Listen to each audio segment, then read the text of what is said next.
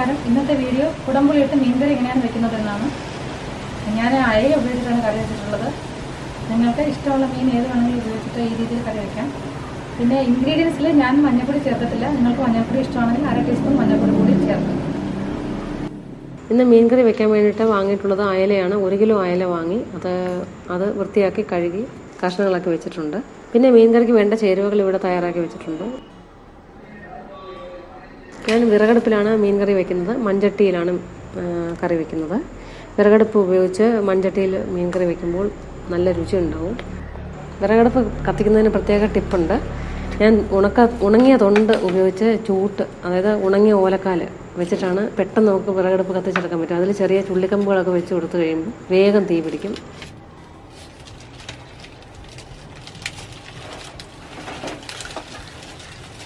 ഒരു കഷ്ണം ഇഞ്ചി കൊത്തി അരിഞ്ഞത്, 4-5 വെളുത്തുള്ളി അല്ലി ചെറുതായിട്ട് നുറുക്കിയത്, 4 പച്ചമുളക് 2ആയിട്ട് കീറിയത്, 3-4 കതിർപ്പ് കറിവേപ്പില, പിന്നെ 4 കുടംപുളി വെള്ളത്തിലിട്ട് വെച്ചിട്ടുണ്ട്.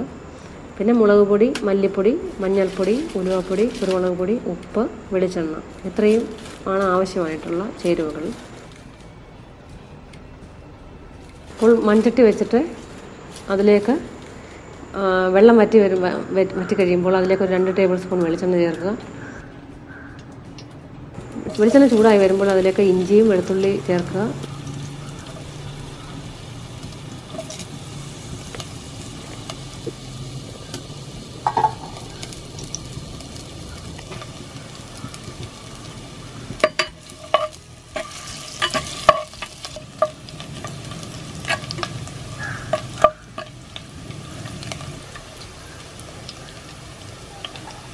അതിലേക്ക് പച്ചമുളക് ചേർക്കുക.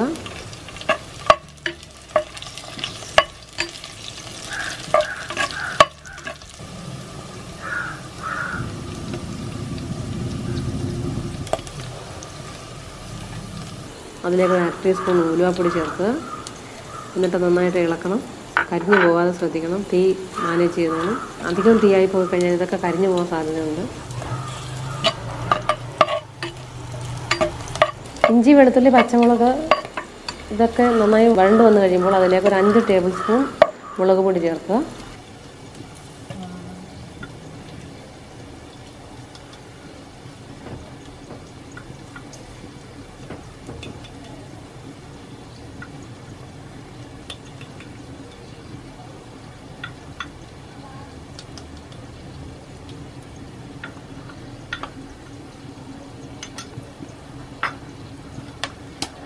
എന്നിട്ട് മുളക് പൊടി ഒന്ന് ചൂടാക്കാൻ വേണ്ടിയിട്ട് നന്നായിട്ട് ഇളക്കി കൊടുക്കുക.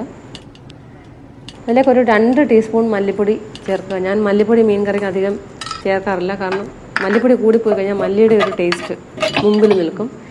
ഒരു 4 കപ്പ് വെള്ളം ചേർത്തു. മീൻ കഷ്ണങ്ങൾ മുങ്ങിക്കിടക്കാൻ പാകത്തിന് വേണം വെള്ളം ചേർക്കാൻ. പിന്നെ അതിലേക്ക് നമ്മൾ കുതിർത്ത് വെച്ചിട്ടുള്ള കുടംപുളി ചേർക്കുക.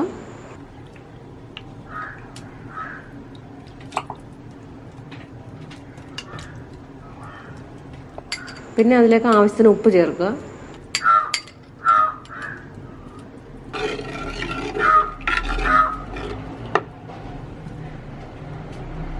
ഇത് നന്നായിട്ട് തീയിട്ട് കൊടുക്കാം. വെള്ളം നന്നായിട്ട് നമ്മൾ ചേർത്ത ചേരുവകളെല്ലാം ചേർത്ത് നന്നായിട്ട് തിളച്ച് വരുമ്പോൾ മാത്രമേ മീൻ കഷ്ണങ്ങൾ ഇടാവൂ. അപ്പോൾ ഇപ്പോൾ കറി നന്നായിട്ട് തിളച്ച് വന്നിട്ടുണ്ട്. അപ്പോൾ അതിലേക്ക് മീൻ കഷ്ണങ്ങൾ ഇട്ട് കൊടുക്കുക.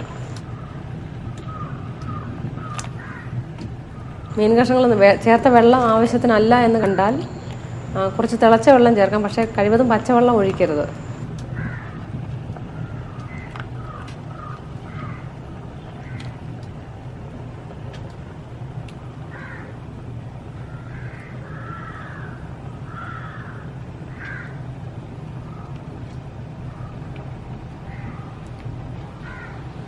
മീൻ കഷ്ണങ്ങൾ ഇട്ട് വെച്ചതിന് ശേഷം അടച്ചു വെച്ച് വേവിക്കുക.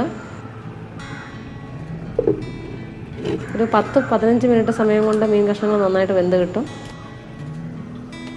ഇടയ്ക്കൊന്ന് അടപ്പ് തുറന്ന് ചെറുതായിട്ട് ഇളക്കി കൊടുക്കുക. ഇടയ്ക്കൊന്ന് ടേസ്റ്റ് ചെയ്ത് നോക്കുക. ഉപ്പും പുളിയൊക്കെ ഒന്ന് ടേസ്റ്റ് ചെയ്ത് നോക്കുക.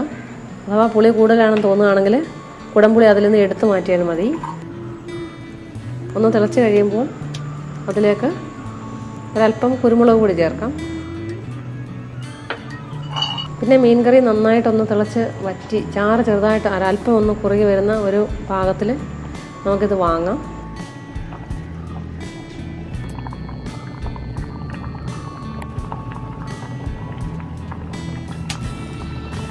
കുരുമുളക് പൊടി ചേർത്ത് അല്പം ഒന്ന് തിളച്ച് കഴിയുമ്പോൾ അതിലേക്ക് ഒരു 2 ടേബിൾ സ്പൂൺ വെളിച്ചെണ്ണ ചേർക്കാം.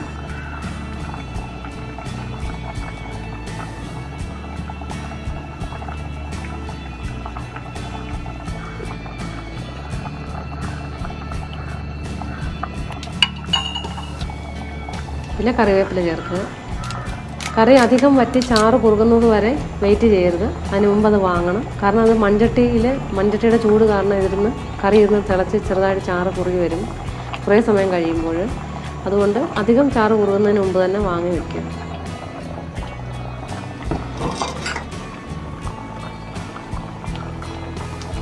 ഒരല്പം കറി ഞാൻ അടുപ്പിലേക്ക് ഒഴിച്ചു. ഇത് നമ്മുടെ ഒരു നാട്ടുനടപ്പാണ്. കറി നല്ല മീൻ കറിയോ നല്ല ഇറച്ചിക്കറി പലഹാരങ്ങളൊക്കെ ഉണ്ടാക്കുമ്പോൾ ഒരല്പം അടുപ്പിലേക്ക് കളയുക, കുറച്ച് പുറത്ത് കളയുക എന്നുള്ളത്. പിന്നെ മീൻ കറി, ചോറ്, കപ്പപ്പുഴുക്ക് ഇവയുടെ കൂടെ ചേർത്ത് കഴിക്കാം. അപ്പോൾ ഈ വീഡിയോ നിങ്ങൾക്ക് ഇഷ്ടമായെങ്കിൽ ലൈക്ക് ചെയ്യുക, ഷെയർ ചെയ്യുക, സബ്സ്ക്രൈബ് ചെയ്യുക, കമൻറ്റ് ചെയ്യുക. നിങ്ങൾക്ക് ഏവർക്കും നന്ദി.